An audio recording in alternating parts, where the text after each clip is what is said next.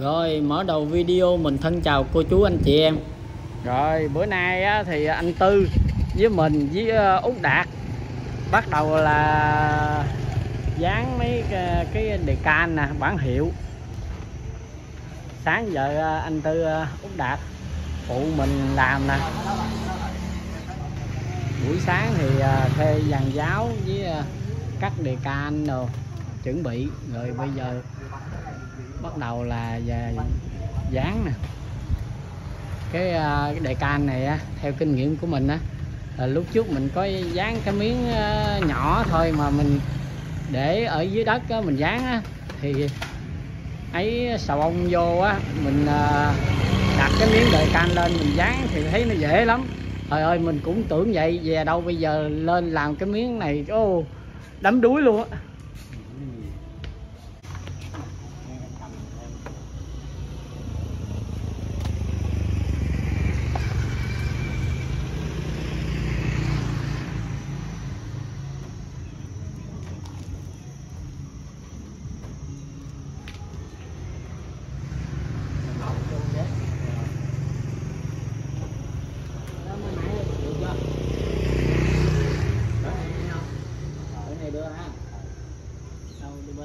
Bên đây được luôn nè.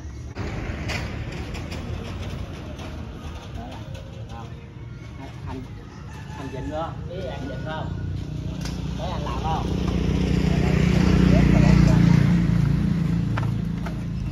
Rồi đó, anh chuẩn bị thì thế là em tốt xuống là anh đẩy xuống nha. Rồi, được chưa? Kéo ra.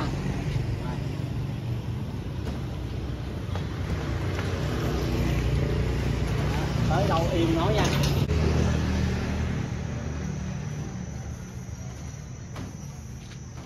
Chưa rồi, từ từ.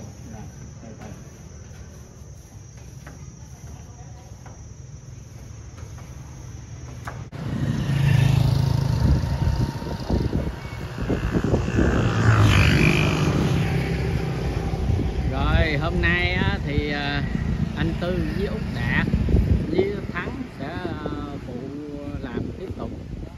Hôm nay thì anh em nãy giờ đi mua là xi măng trắng, về bây giờ là đang sơn lại cái bức tường mình mới làm cái cửa sổ nè.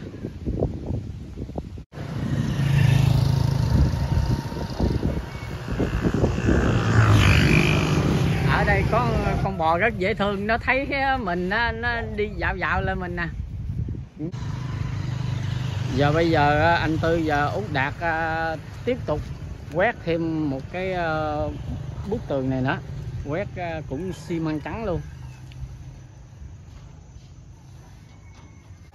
Anh Tư thì đi vòng vô trong đây là lau cái cửa mới nãy quét nó bị dính ở phía ngoài.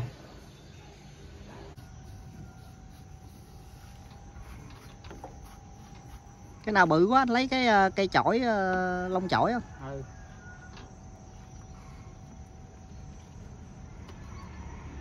Đổi ca.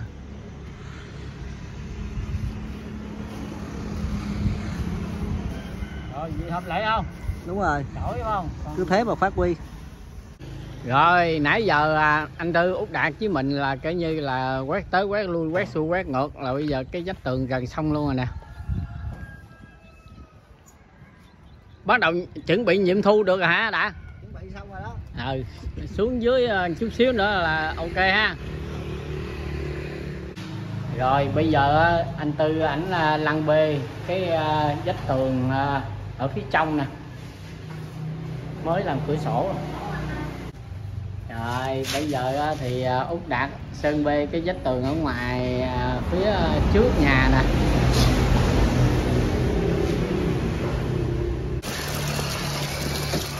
Thắng thì rửa cái thùng nó bị dính 3 cái xi măng trắng nè.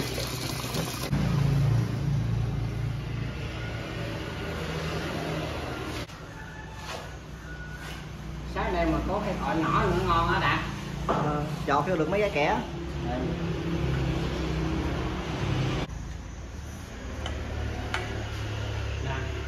nha Thắng. Rồi bây giờ chuẩn bị xong này, Việt Nam xong rồi tới cái con Sơ ha. Rồi nhìn thấy chưa? Đó, quét tới quét lui, quét tu quét ngược, quét là sao biết nó bít là được.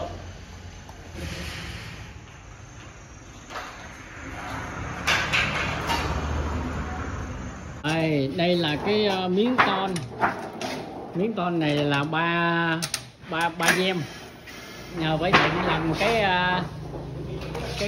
cái bảng để mình chút xíu nữa mình dán đề can vô bản hiệu.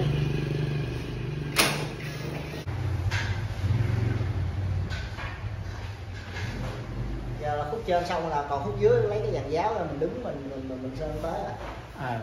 Khúc trên rồi là xong rồi đó. Sơn qua 2 nước luôn á. Còn khúc dưới thấy quá yên luôn ạ. Rồi bây giờ đố cô chú anh chị em và các bạn, bây giờ mình quay cái món hàng nè, đã biết ai hàng không? Đó, bây giờ xin giới thiệu Bảy Thịnh. Ồ, chắc là một hết trơn rồi ông ơi.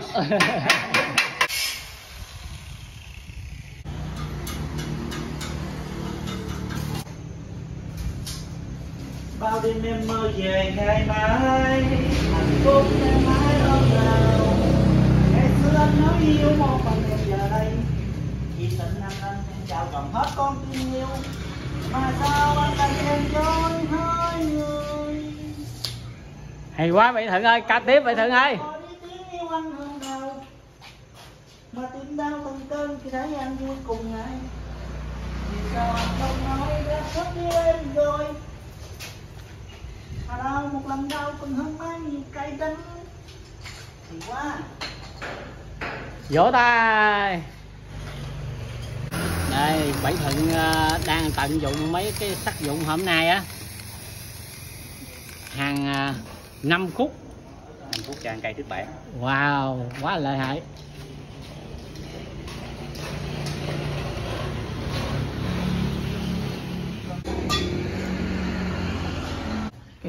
Cái phòng này là bữa hổng cửa sổ. Nhờ ông Đạt kêu thợ cắt cái cửa sổ nè.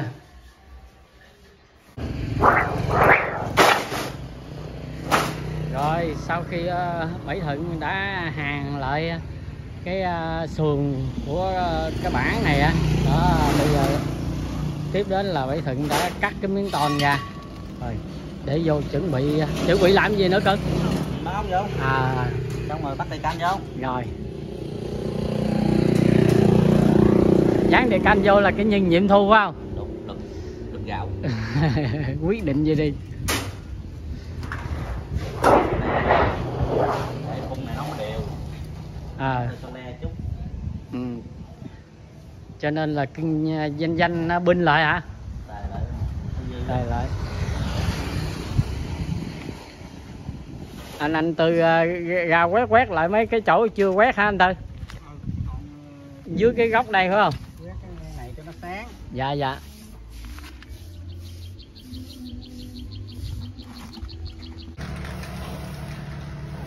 Bảy Thịnh đang lấy nước sơn xì chống xét mấy cây sắt. Cái bảng Bảy Thịnh làm xong rồi nghiệm thu được chưa Bảy Thịnh? Chưa, dán nữa mới xong. Còn dán đề can nữa. Bảy Thịnh đang chỉ cho Thắng cắt cái miếng đề can ra làm hai. Rồi lên miếng mới đi. Sát Mỹ. Không cần sát Mỹ đâu, chưa dư lại ngoài đi. Sát Mỹ là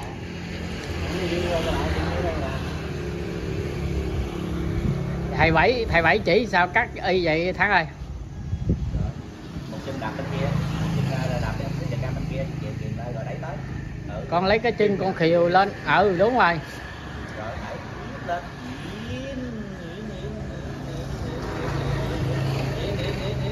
Đi lên. Sao có cảm giác sao Thắng? Đã ha. Rồi nhiệm thu giao hàng cho cậu Bảy đi, nói con đã cắt xong rồi đó.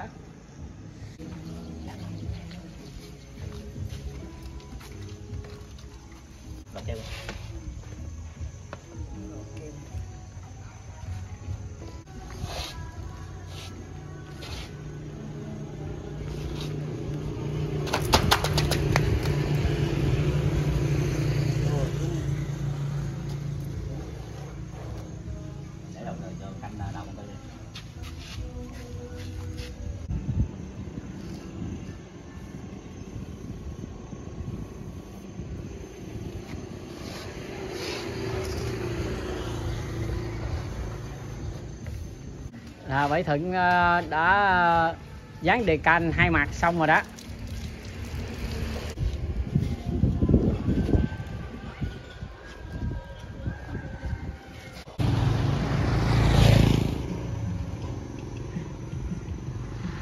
Rồi vợ con mình về tới luôn rồi.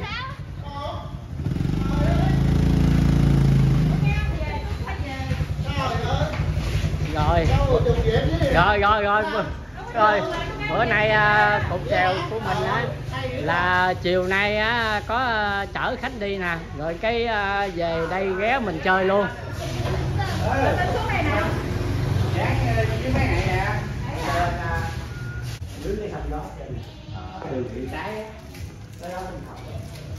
Rồi cột chèo của mình bữa nay đó là mình tình cờ xuống đây tới đây. Bữa nay là vì khách tới chiều mới đi, nên thôi xuống đi chơi với anh Nhân. Rồi sẵn cái thấy anh Nhân hô chưa làm điện thôi phụ anh Nhân luôn. Rồi chứ thợ gì chính không? Thợ gì tay ngang thôi chứ không phải là thợ. Mấy cái ống này để lồng vô cái mắt cái vậy mà tôi tưởng đâu là kéo cục dây điện không rồi trời. Phải bắt cái này nữa hả? Bắt ống nữa hả? Con mũi vàng. Em câu có điện à? Không sao nào giờ tao cũng không làm. Khoan cái ống nè. Khoan đầu. Khoan cái mũi khoan á. Cái đầu cái tất kề 6 á. Cái này một phát lỗ hả Đức? Hả? Khoan lỗ rồi. Ừ. Ủa vậy cái đèn của nó ra đường nào vậy? Nó cũng khoan lỗ. Bây giờ mình kéo đường đó mình đi ra được không? Đường khoan của nó. Không, mình khoan cái đây cái ra.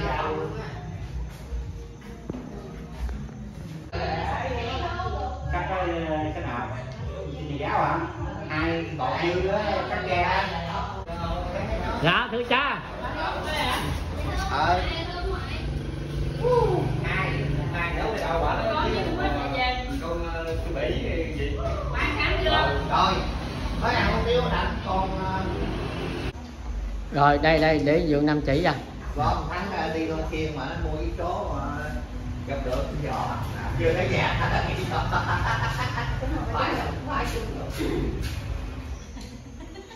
phải lên rồi lên mà về bước mua áo còn hay sao mà ngồi chơi một chút là nó sáng anh hai đẹp. Dạ. Ăn miếng đi. Rồi mới ăn chút xíu ăn tiếp à. Anh ăn rồi. Cháu đến Tôn đưa à. Mời ông nội ha.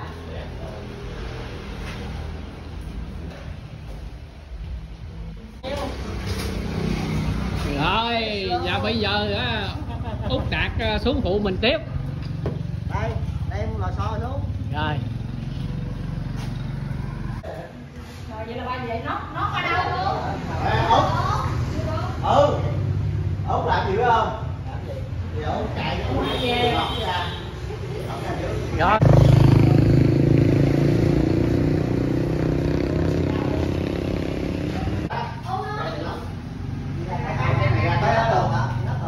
Mở tường ra tới ngoài chỗ cái cột sắt ở giữa đó thì cao thấp. Thì trên cửa sổ dưới là để làm đó. Dưới làm đó. Hốt như này. Rồi qua một lỗ để mà xỏ dây điện bên trong.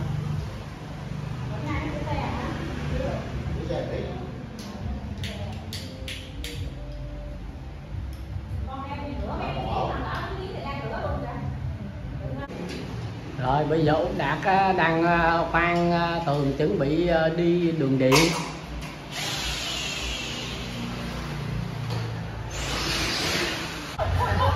Rồi và bây giờ Bảy Thuận xuống phụ tiếp tục. Xuống ăn cơm trưa chứ phụ gì. Ê Bảy Thuận ơi. Nằm mấy giờ đó luôn hả? Rồi. Cái mấy vị hỏi là chị Như có về không cha? Nó không ở dưới luôn rồi. Cho con cây đi qua bên đó là có nè. Ngay xưởng gỗ nó qua đó là... Rồi cái chị đó tặng luôn á, chị cho luôn à. Nhờ anh kia anh cưa anh cũng tặng luôn.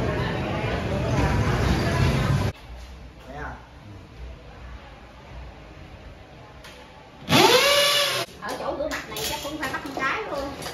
Bắt chỗ đó cây thứ hai á. một cây thứ hai. Cây bên đây quầy. Cây thứ hai đây là có sáng hết nguyên cái phòng luôn. Còn ngồi những cái góc đó không đủ sáng, muốn cho thiệt sáng thì bắt một cái ống đèn tròn nhỏ cặp giấy đó đưa ra là thấy được cái nào. Vậy hả? Đâu bắt cây một cái đèn này thôi.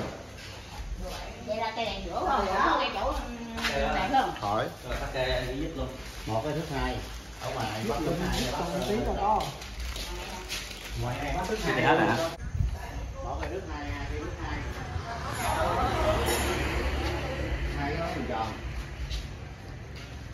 Cái chỗ nhà cái cửa chỗ đó Rồi cột kèo mình đã chiếu đạt rồi đi dây điện và bây giờ buộc vô cái ổ này là xong ổ. Rồi Út Đạt yểm trợ. Rồi phụ đó hay gì đang cầm cái máy Ở Vĩnh. đúng rồi. Rồi bây giờ cột chèo của mình đang làm tới cái ổ thứ hai nha.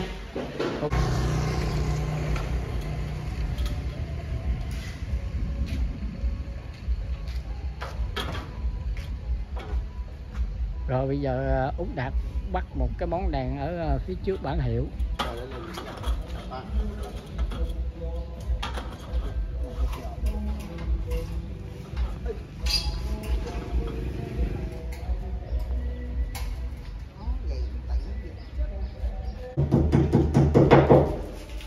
Trời ơi gì mà hết hồn chưa? Bảy thần Trang bắt cái đó, bắt cái gì vậy cưng? bắt cái nồi cơm cho anh nè. Vậy ha, rồi cảm ơn rất nhiều.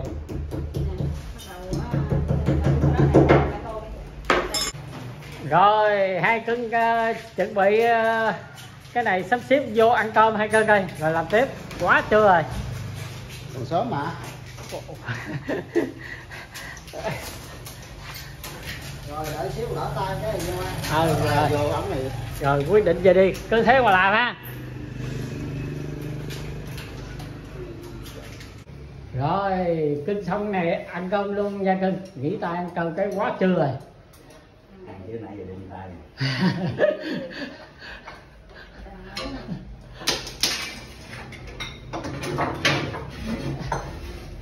Wow, Bảy Thịnh đã nghiên cứu chế ra cái này cái kệ để cái bếp nồi cơm điện với bếp ga hả Bảy Thịnh? Bếp ga. Để bếp ga đây. Rồi đem đũa lên trước đi con.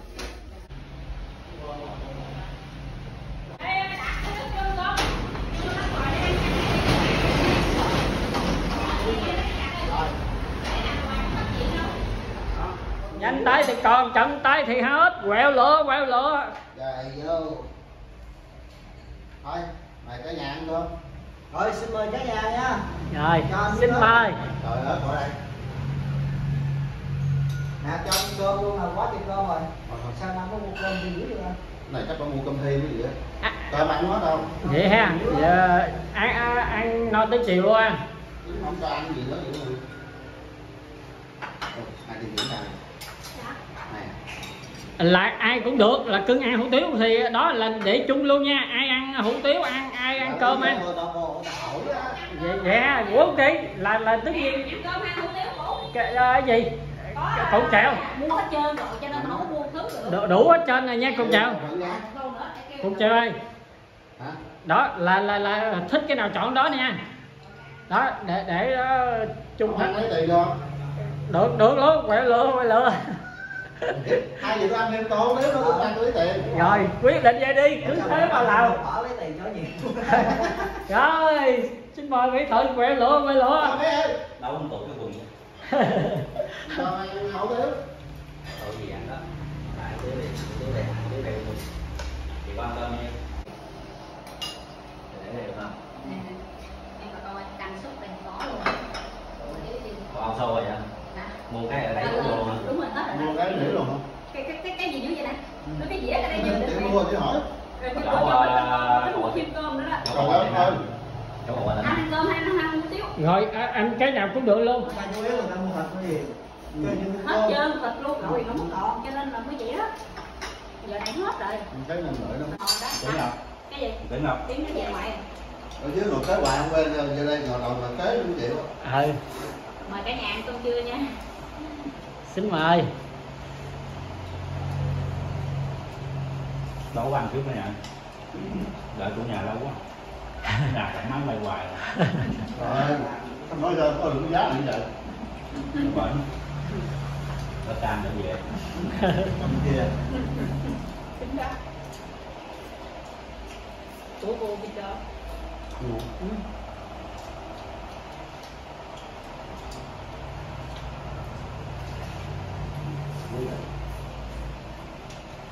Một rưỡi. Tiếng hồn rồi. Cá ăn có tô phở 29. Dạ ha. Đủ cá ăn.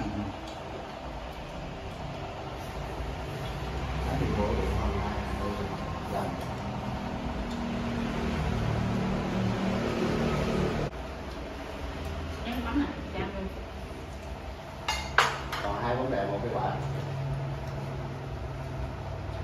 Rồi là câu cái dây vô cái con.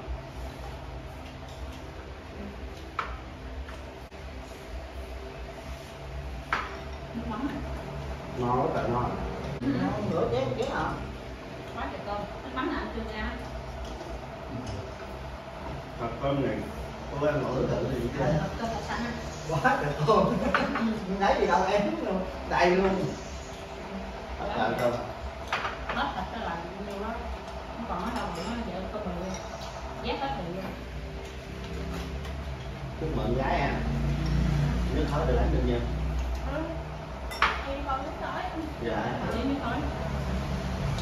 Không, ra làm bếp. Đây. Đúng rồi, đúng rồi.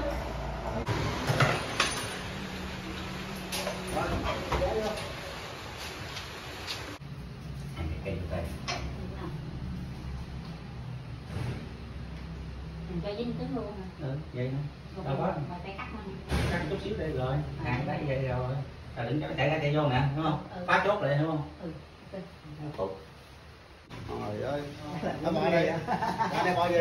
Bỏ củng thì củng lấy đi. Cái này phải củng mới là. Rồi 1, 2, 3 vô. Rồi dịch quay gà quay gì đâu có mồi nó mới được chứ. Rồi. Bây giờ bỏ củng trước đi. Rồi nó để nhá. Cái ở đây vừa tầm nhá mấy người đùng đùng cũng được. máy bán rồi hả? Cân rồi. Cái gì? Hai cái con cắt nó chỉ có con cắt là có điện thôi, còn hai cắt kia. Trời ơi hết hồn. Rồi, nhiệm thu. Còn hai con cắt kia là không có điện hả? Hai điện cắt kia khi nào câu bóng đèn nào thì gắn vô.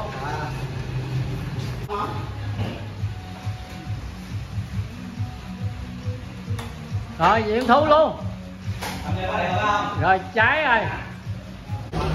Khoan chỗ đi, khoan chỗ bắt đi cho chắc ăn. Thôi đi lấy cắt đường này vô hàng chứ luôn. Cái hàng luôn, cái hàng luôn, cái hàng. Ủa mà tính tháo cái này ra mà vậy? Tháo nào? Bữa này nè. Có, không biết. Để luôn hả? Rồi thôi em xong công việc rồi em tới giờ em đi với khách luôn. Cảm ơn rất nhiều nha, nhiệm thu rồi phải không? Dạ, bye bye.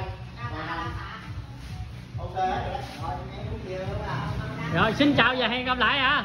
Hẹn gặp lại video sau. Rồi, Bye bye. quyết định vậy đi. Em về có việc đó. Rồi, cảm ơn hết luôn nha. Không có gì. Rồi.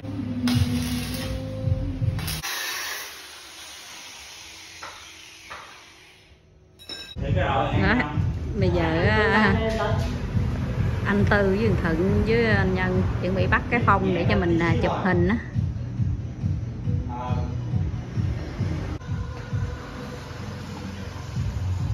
Rồi, bây giờ test ha. Rồi Diệm Thu cậu Bảy ơi, quá tuyệt vời.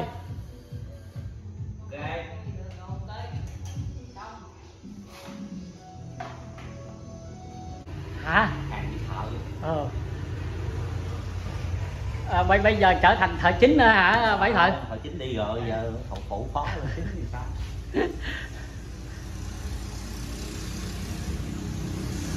Này vợ mình với anh Tư đang là làm một cái màn để chụp hình thẻ, mà phong trắng này là chụp hình thẻ xuất cảnh đi nước ngoài á. Quyết định vậy đi. Ấy Bảy Thợ không có, cứ đi gì làm bánh bo đi du lịch đó Thợ, là cái nền hình là phong trắng á, là cái phong đó đó. Tới đây được chưa? Một người làm hai phụ. Thần làm là vậy không?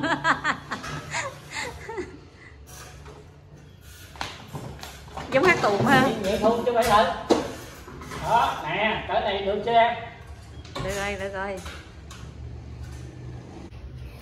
Rồi bây giờ test thử cái màn là đó, cứu màn xanh lên, màn xanh chụp hình thẻ giấy tờ làm trong nước, rồi còn cái màn trắng đó là hình thẻ để làm giấy tờ xuất cảnh.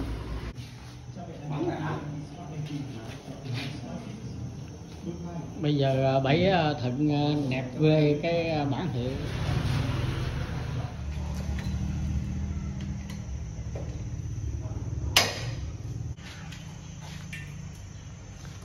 Đây bắn ốc vô thấy đã không hay á.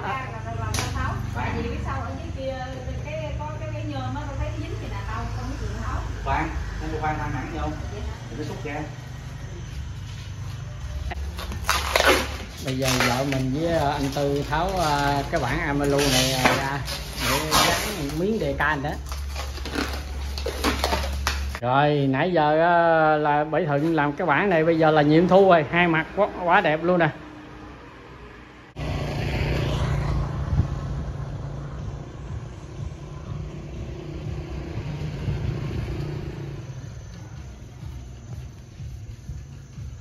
Rồi bữa nay thì anh Tư lau lại cái cửa sổ, bữa hổm quét vôi còn bị mấy chỗ bị dơ.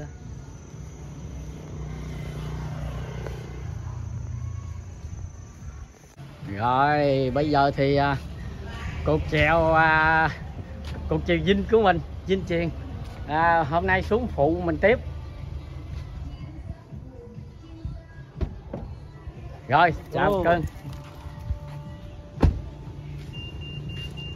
Rồi xong hết rồi. Rồi bây giờ nhờ cưng phụ còn nhóc. Nghề nhóc luôn vậy Vinh. Thầy thở rồi trời. Trời ơi, sắm thấy đồ vàng đồ nghề không đã rồi. Rồi bây giờ thì một cơn mưa lớn.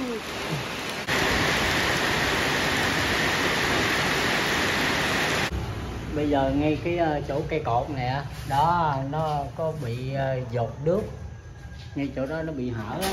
Thành ra bây giờ là mình sẽ nhờ anh Tư với Vinh phụ làm. Vinh leo lên nóc nhà để chám cái chỗ lũng đó lại. Chai với con không? Dạ em đưa cho Vinh rồi. Không phải không? Hả?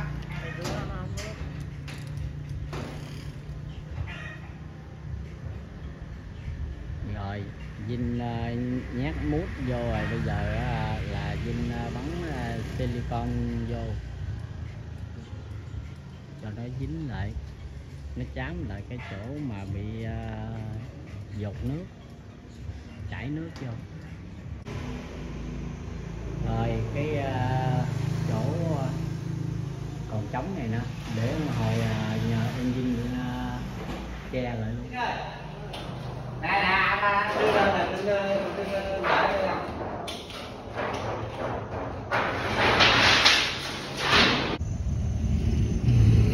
Rồi bây giờ Vinh lên trên nóc nhà này sẽ làm dùng ở ngay chỗ này, nó có bị một cái lỗ bị lủng, nó xuống dưới ngay phòng ngủ.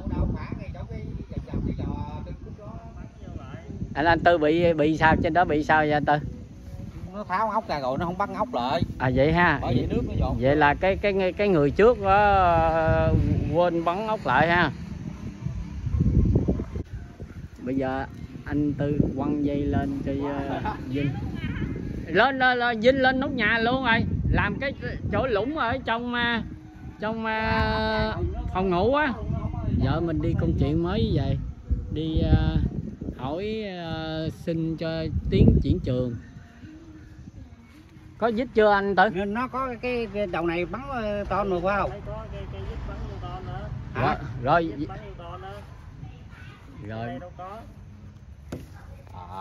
Rồi vậy là anh Tư lấy thêm đi. Rồi bây giờ thì Vinh đang câu cái máy để lên bắn con ốc nè. Rồi máy bắn vít đã lên tới rồi, Vinh đang bắn lại ngay cái chỗ đó. Sao anh Tư nói sao, nó bị gì? Nó gắn cái máy lạnh nó tháo ra rồi nó không bắt vô lại cho mình. Vậy ha. Dạ. Rồi giờ Vinh làm sao mà đưa máy xuống, thả dây xuống luôn. Bây giờ Vinh đang làm sao tranh thủ xuống, bởi vì thấy trời cũng chỉ mưa.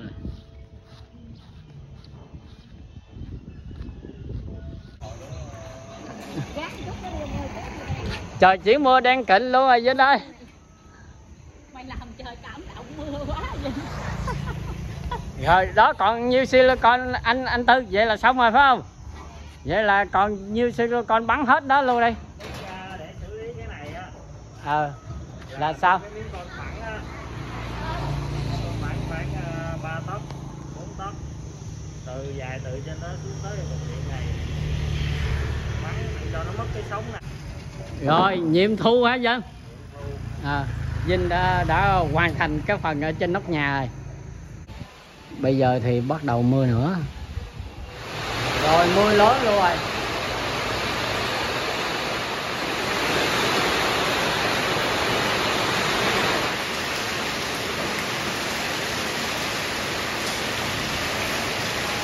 Rồi bây giờ nghiệm thu hả Vinh? Nghiệm thu mà như nó không lọt thì sao? Nó nói thì thấy vậy là im rồi đó. Anh Tư coi cái bông nè, cái bông tú cầu nè, đẹp hết sức luôn ha. Nó màu tàn rồi, nó từng mấy rồi đó. Dạ hả? Rồi cục chèo của mình về. Bye bye, cảm ơn nhiều. Rồi Vinh về rồi, bây giờ vợ con mình cũng chuẩn bị đi về dưới. Có một số công chuyện nữa, còn mình thì cũng còn một số công việc ở đây tiếp tục làm, mình về sau.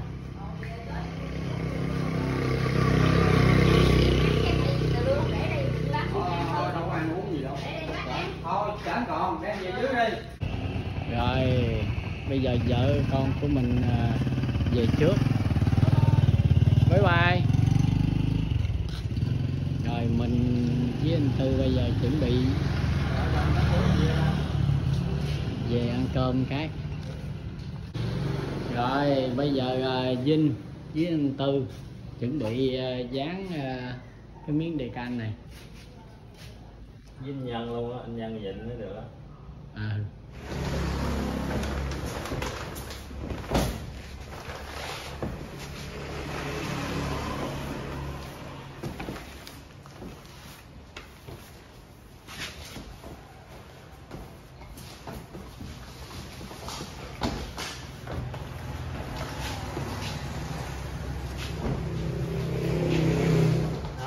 Cái nước á, cái bọt nước á, nó ra hết nước rồi nó còn mà nó. Vậy là mình phải cà tí hoài luôn đúng không? Thấy nè, thấy đây. Với lại cái mặt của mình nó cũng không có được cái mặt phẳng của nó.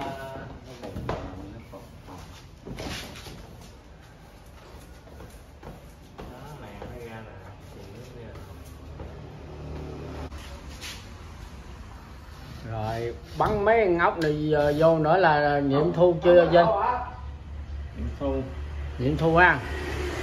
Đây cái phần đề can của anh Tư Vinh đã hoàn thành. Mình nữa làm chi? Mình á. Không có mình đâu được.